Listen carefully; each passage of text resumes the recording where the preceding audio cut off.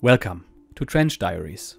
This is Iron Coffins Part 20.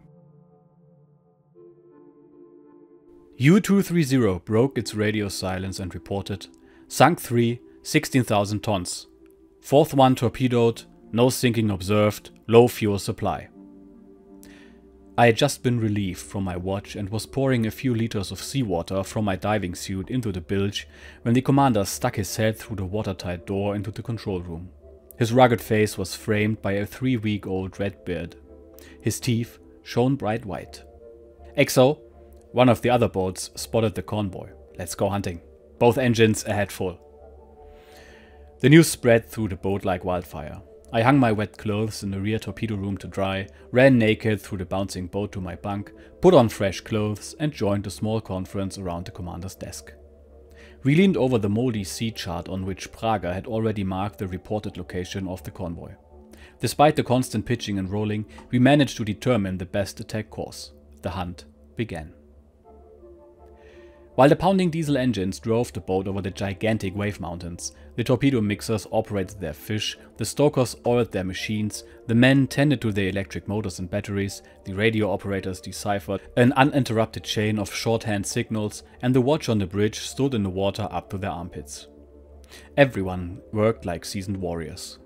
The wind came from behind and blew the men on the bridge against the tower casing like wet leaves. Massive waves lifted the boat skyward and hurled it forward like an arrow. Only when evening descended did the sea lose some of its ferocity. But as soon as day broke, the storm gained new, unrestrained force and piled the waves to greater heights. At the end of the first day of our hunt, as twilight blurred the horizon, we encountered the long-range security of the convoy. U-230 prepared for its second attack. A typical destroyer silhouette to starboard. Slight course change to port, and U-230, shaken by heartbreakers, persevered in the assumed direction of the convoy. After 15 wind-whipped, tension-filled minutes, we made contact with the enemy again. Two shadows, widely spaced, shot towards us from the curtain of mist and darkness. We advanced further, closed in, always further ahead, penetrated both signatures, and went ahead to where we suspected the convoy. Suddenly, visibility was zero. Snowflakes splattered on our faces. The threat of collision with one of the enemy vehicles loomed ominously before our tortured eyes. Nevertheless, Siegmann continued to push his boat further and deeper into the raging night. 2:17 AM. A destroyer suddenly tore through the curtain, rushing past us on the opposite course only 200 meters starboard ahead, and then vanished into a hailstorm. Another advanced to starboard. The bulky targets had to be hiding somewhere. With roaring diesels we raced into nothingness. 20 minutes passed, but no contact with the enemy was established. We changed our course to port. Soaked to the skin and freezing like a pack of wolves in a Siberian snowstorm, we clung to the cleats of the bridge to avoid being washed away by the sea and stared intently into the impenetrable darkness. Hour after hour passed, but no convoy still. This night we had 7 or 8 encounters with destroyers but found no trace of the group of steamers. March 10th, 6:40 AM. The commander released the exhausted crew from battle stations and descended into the darkened boat, but not without instructions. XO, I'll catch a nap. Report any change in the situation immediately. I stayed on the bridge to complete my watch. Green, dirty waves with long, white foam streaks turned the sea into dark marble. A thundering wind drove heavy clouds low over the water, allowing the morning twilight to shine through here and there. Banks of mist rose and fell hazily in the half-light. Then snow and hail came drumming down. Sea state was 4 to 5 and visibility was only 200 to 300 meters. 7:10 AM. I sniffed. There was a distinct smell of burnt diesel oil in the air. 7:13 AM. The stench grew sharper quickly. Suddenly, we burst through a wall of clouds, the sky cleared, and before us lay about 6 ships swaying in a bright spot. Captain to the bridge, crew to battle stations. An earth-shattering blast. The nearest vessel, 500 meters to port, a 10,000-ton freighter, exploded and shattered into pieces. The shockwave hit us with tremendous force. Our lungs felt like they might burst. Siegmann's head appeared in the hatch but quickly disappeared as the gigantic pyrotechnic spectacle hurled huge fragments through the air and rained tons of debris down upon us. The crew took cover behind the bridge casing. Seconds later, when I dared to peek over the bridge's edge, I saw 5 ships lumbering through the waves. But there, less than 1,000 meters to starboard, 2 destroyers rushed out from behind a freighter, heading straight for us. A third one approached from astern. There was only one solution. Clear the bridge, full speed ahead on both engines, alarm! We had but one course of action, a swift descent to a deep, safe death. We had to endure the punishment meant for the boat that had torpedoed the steamer. U-230 trembled and fought desperately to submerge.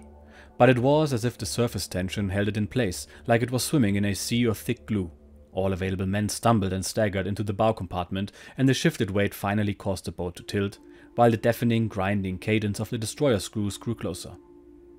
U-230 burrowed deep into the depths with incredible sluggishness.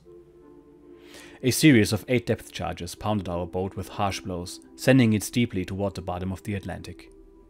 Friedrich managed to arrest the boat at 200 meters, 650 feet. He guided it through the pendulum motion and steered hastily.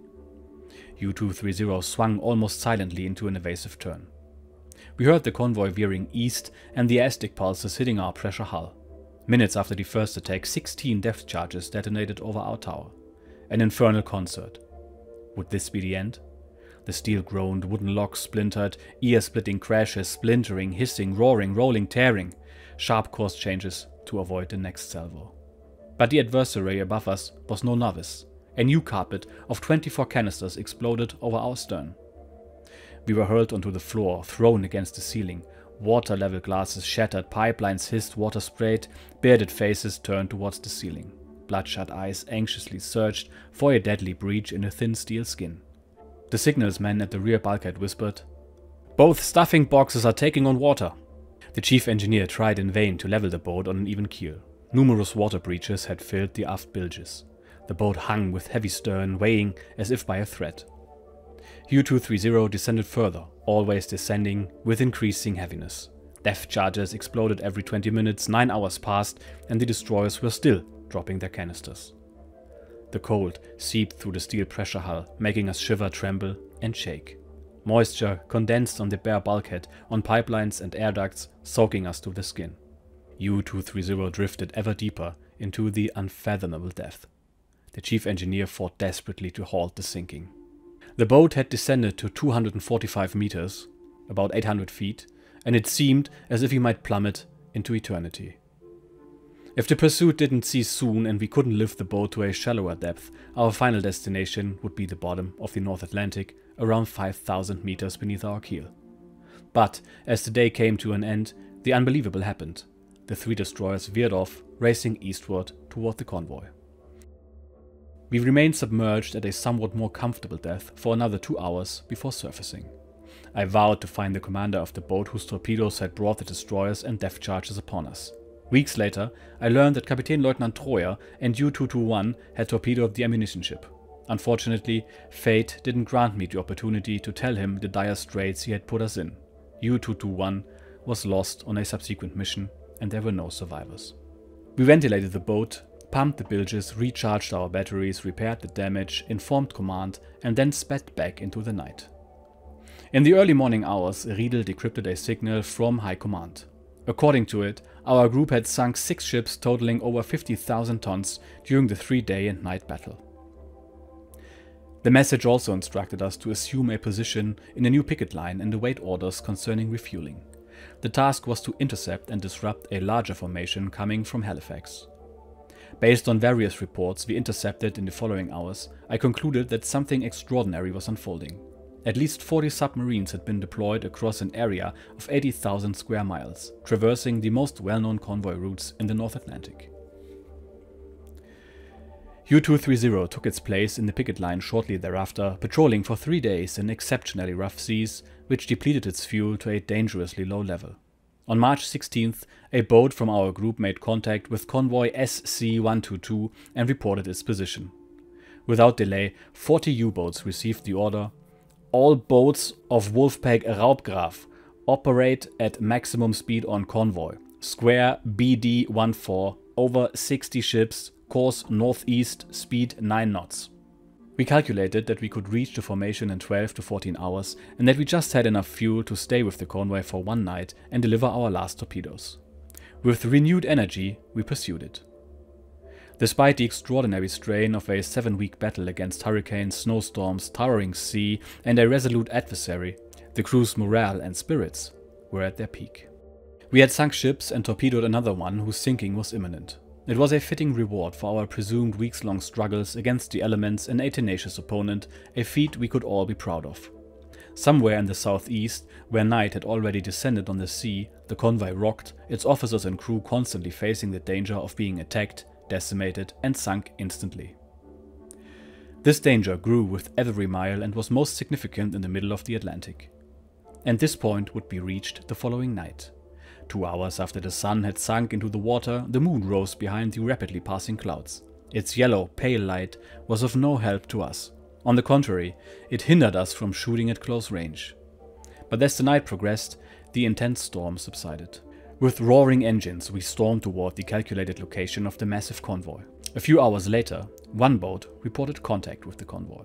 However, the newly reported location was much further east than previously assumed. We commenced a swift change of course, followed by a pursuit. But with each mile we traveled in a northeasterly direction, our chance of returning to port decreased. Yet, despite the high fuel consumption and the prospect of empty tanks, Siegmann continued the pursuit of the convoy. At times, snow flurries obscured our view. Then again, the silvery light of the increasing moon swept over the moving, glittering sea like a spotlight. By midnight, 8 boats reported contact with the enemy. New situation and location reports followed one after the other like lightning in a thunderstorm. In the early morning hours of March 17th, 6 more boats reported that they had made contact with the enemy. A convoy battle of unforeseen magnitude seemed to be unfolding. Excited by the shorthand signals and numerous cups of strong coffee, we flew with our boat toward the convoy. A glare behind the eastern horizon. A second one followed. There, just miles ahead, was the enemy. We focused our eyes on the horizon, standing out against the night sky, illuminated by the moon. "Destroyer, starboard, 120 degrees," announced Rocher, our seasoned navigator. Siegmann immediately forced his boat into a northerly course. The shadow followed us relentlessly. Then, Siegmann sent the boat into a wild zigzag maneuver, but the pursuer stuck to the wide wake of our keel. Breaker after breaker shattered against the tower, drenching us and the boat in a white shower of spray that made us light up like a torch. Minute after minute passed in a relentless pursuit. Clearly visible in the moonlight, the destroyer's superstructure stood out against the night sky. Siegmann stubbornly held onto the surface. He knew we had a chance to escape here, while a crash dive would result in a long depth charge chase. He knew that a wrong decision could mean our death, so we raced away in a northerly direction with our powerful binoculars pressed to our eye sockets. 20 or 25 minutes that seemed like an eternity, and then a snow squall obscured our view. With a sharp change of course, we disappeared into the emerging blizzard. 15 minutes later, we veered eastward, back towards the convoy. Suddenly, flares to port. A dreadful explosion followed. Our boats clung to the convoy, and then there was only the howling and roaring of the storm and the rush of the sea in the air. Shortly afterward, we received orders from High Command to refuel from U-463, a U-boat tanker, in grid square BE-12 on March 22nd, and then to immediately commence the return journey. But during this night, luck was not with us. At 4:40 AM, Friedrich reported to the captain that he could no longer justify another approach and that a second pursuit by destroyers could be deadly. In other words, our fuel tanks were nearly empty. Siegmann, his lips chapped, his eyes red, and his beard bleached white by salt water, reluctantly gave the order to abandon the chase. U-230 withdrew from the battlefield. Throughout the entire night we saw flickering flashes, heard the sharp barking of torpedo detonations and the breaking of bulkheads in ship hulls. As the morning sun hesitantly rose, dispelling the fog and sending red and golden clouds into the light blue sky, the Allies had lost 14 ships with over 90,000 tons. 6 more vessels were damaged and slowly drifted eastward through the whipping sea. U-230, its fuel almost exhausted, provisions spoiled or consumed, began the long march to the Biscay coast. As we sailed southeast through new snowstorms, the battle against convoy SC-122 continued with the other boats.